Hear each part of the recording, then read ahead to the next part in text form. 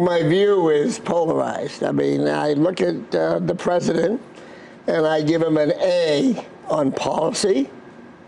I give him an A on appointments. I love the people he's picked. In every, Betsy DeVos, Scott Pruitt, at the military side, Rex Tillerson. I love those people. I think they're great. So I give him an A there. I give him an A on the morale of the business community and the morale in the country, the spirit of the country, the consumer confidence, the new salaries for kids getting out. There's an air of confidence. Now, when you leave that, I can go on and point out Gorsuch and the appeals court and all these things that I love about what he's doing. I love where he's going, if he could get there. Now I go to management of a bureaucracy. I give him a D-, and I'm being a easy grader here. The firing of Comey, I don't want to argue whether Comey should have been thrown out or not. But clearly, you don't fire him the way Trump fired him.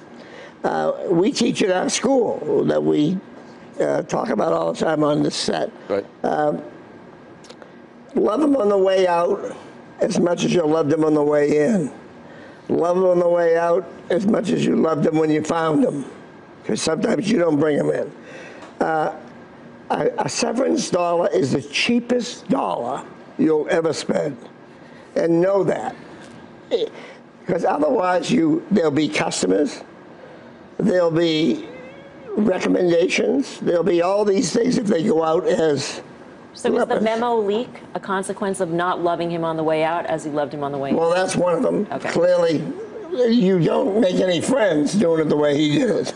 There's going to be retribution. It's a minor league, it's a rookie mistake. I mean, it's a clear rookie mistake. That's the issue I was going to get to next. So he's an outsider, no political experience. There's going to be mistakes like this.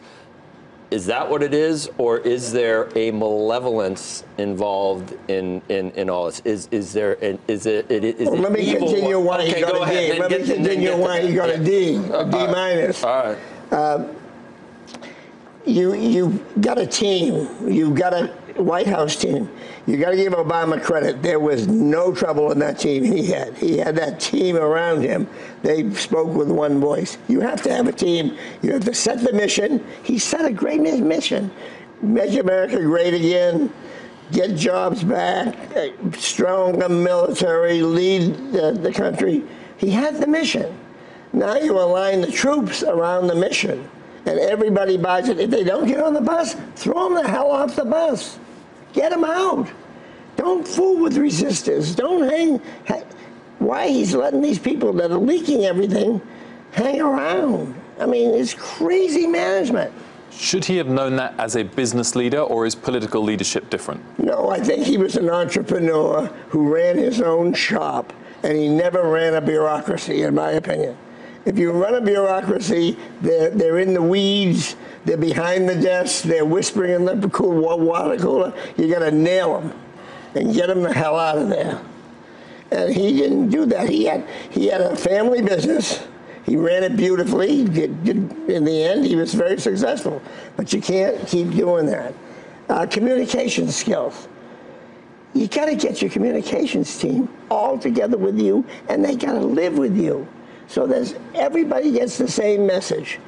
Everybody speaks with one tongue.